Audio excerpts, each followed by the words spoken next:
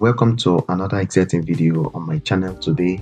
My name is Damila Rioladele, and today in this video I am going to show you how you can extend the functionality of your web browsers using browser extensions. So having said that, what is a browser extension?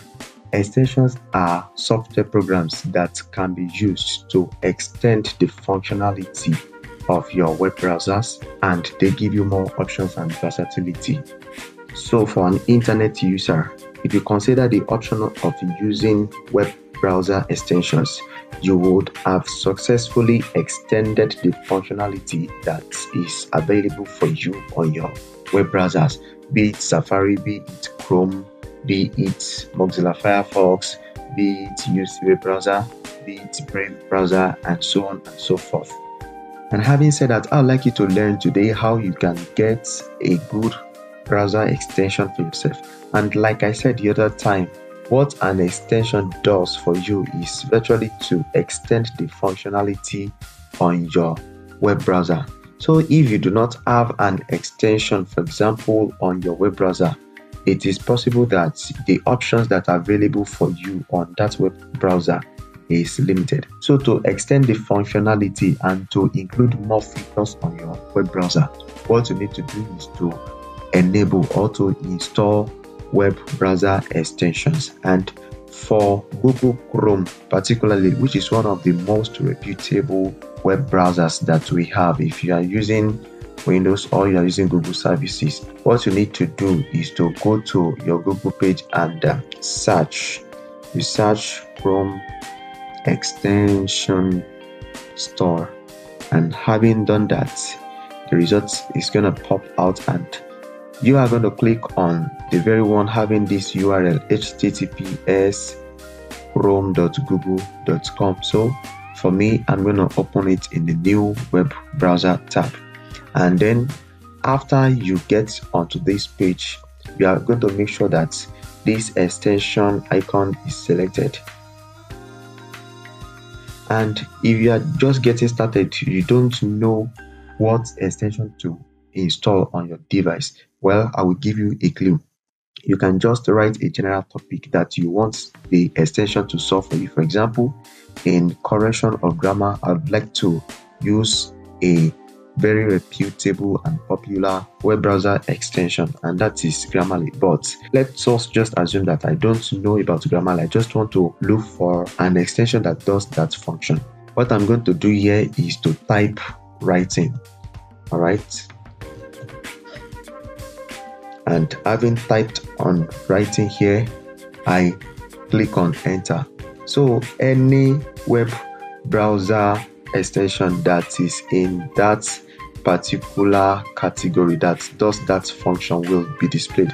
And we have DeepL Translate, WordTune, AI powered writing companion, and we have Quillbot. And if you know about web browsers a lot, you will know that these browser extensions that you are seeing here displayed on my screen are very good at what they do. So what I need you to do now is to click on more extension to see more of these extensions that does this work perfectly. So if you scroll down, you are going to have them here. Having talked about the basic functions that a web browser extension does, I'm going to look for a very useful, popular extension for our use here. And the basic way I can go about doing so is to come to the search extension here and to write a particular function so as to look for the extensions that will show up that can perform that same function. So I'm going to look for word correct, and I'm going to click on enter. So for this particular feature, you can see the options that are showing up here, and if you observe very well, you're going to see that we have extension here and we have themes here. So I don't need the theme, I only need extension. So I'm going to click on extension right here on my screen, and if you scroll down, you're going to see the extensions that happens to fall to that category. And I'm going to list for you the basic things that you need to know when you are looking for a browser extension, because one of the things that happens on the internet space is the fact that some people normally inject malicious codes into these extension programs, and they publish it on stores like Chrome extension store, so that people who install such extensions onto their browsers will fall victim of their tricks. For me, there is a golden rule I used to follow, and that is to apply my filters. Before I begin to search for any extension at all, what I basically do is to look for certain features, and the first feature to look for in a particular extension is to check the review of the people who have actually used the extension in the past. So check what they are saying, be it positive review, be it negative review. Check for the time that people spoke positively about the extension, and check about the time that they spoke negatively about the extension. Then the next thing you want to look for is the star rating. So if you check the star rating of a particular extension and you discover that the star rating is very low, I beg, you might not want to go near such a browser extension. So on my screen here, if I see this temper monkey, for example, now you can see that the number of people that have actually used this particular extension, it transcends 70,000. We have 70,434, and we have the star rating to be 4.7 out of 5. This is actually fair enough. So if I click on this particular extension now and I come to reviews, you're going to see what people have said concerning this extension, and you're going to see the date. You can see that this verification badge is displayed.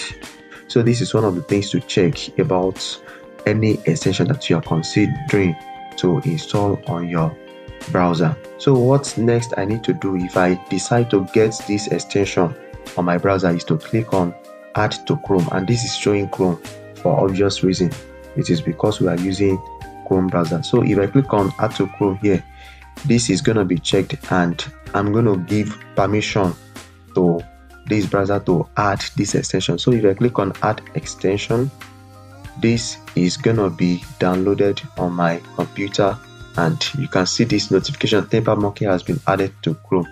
All right, and this is going to take me to their page.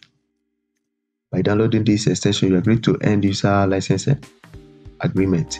One important warning in advance: malicious queries can violate your privacy and act on your behalf. So that is one of the things you can note. All right, I have just installed Temper Monkey to show you how you can install a browser extension on your device. So we are going to touch the usability of a browser extension, but for me to enable this particular browser extension, I am going to come to this icon which says extension, and immediately I click on it.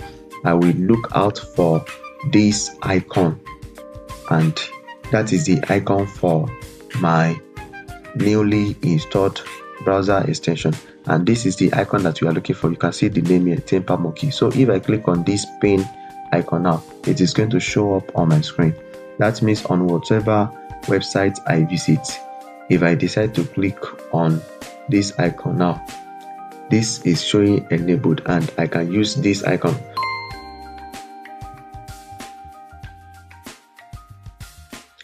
One thing that I need to tell you at this junction is the fact that there are some very useful browser extensions that you will not see easily on the Chrome extension store, but they are equally useful. So how are you going to get them? The simple way to get them is to go to the website of those who develop such an extension. Now, what if you really need the extension but you cannot find it on the Chrome extension store? For example, let me try and look for another extension here, and the extension is what we call Grammarly. Okay, Grammarly Auto Corrector. And when I search Grammarly Auto Corrector here, grammar checker and paraphraser, I want the one by Grammarly, but it seems I'm not seeing it here. So if I click on more extension here and I scroll down, I can still find it here. So what I am going to do is to go to the real website of Grammarly, and to do that I am going to search for Grammarly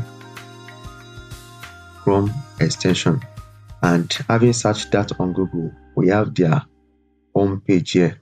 So if I click on this, the home page is going to open, and when I scroll down, I'll be able to see what they have to say concerning their installers. All right, Grammarly for your desktop, for Windows, for Mac, Grammarly browser extension. This is what we are looking for, or for short, let's just click on this. Here is Grammarly homepage. To get their extension, I will just have to scroll down and then look for this menu. This is Grammarly for Chrome. So if I right click and I open in the new browser tab, the next thing I'm going to do is to click on Get Grammarly. It is free, okay? And they are going to prompt me to get registered on this website. I already have an account with Grammarly, but for me to show you how to create an account with Grammarly, I need to go to temporary email, and I'm going to copy a temporary email address. I don't want to use my real account. And the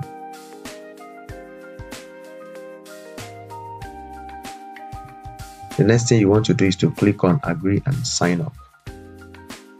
I'm going to save this, and Grammarly is going to send a verification code.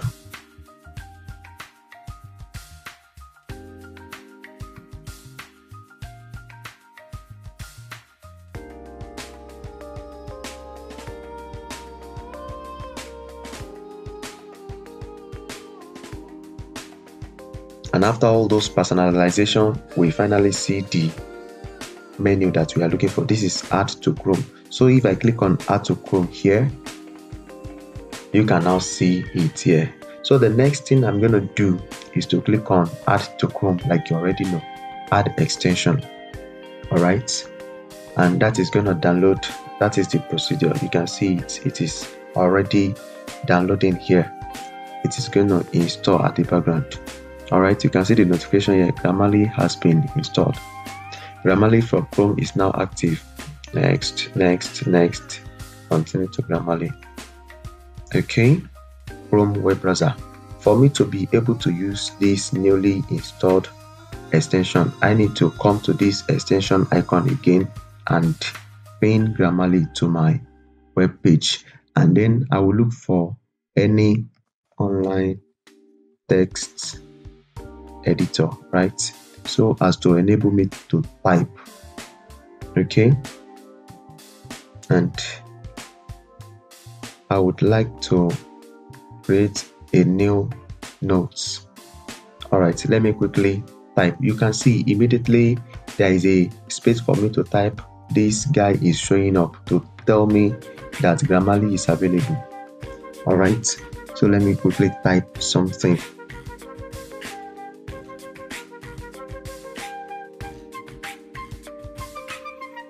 So you can see this right up. For example, after writing it down, you can see this one being highlighted, and this is one of the functions of Grammarly. Grammarly is going to go through any write-up that you give there, and it is going to highlight the issues with whatsoever you have written. So on this, my little write-up now, I have the school, and this word is being striked. So when I click on this will enable the change. And then also for this made my teachers to know me. Grammarly is telling me that the word to is not necessary, so I'm going to accept this change, and that is the work of Grammarly. So if you have learned one thing or the other on this video, and you would like to know more or get more valuable content like this, kindly consider subscribing to my YouTube channel. This is going to serve as an encouragement for me to keep producing valuable content. And please make sure that you click on the notification bell so that you will be told as soon as I upload a new video. I'm going to see you in the next video that is showing up now. Thank you very much.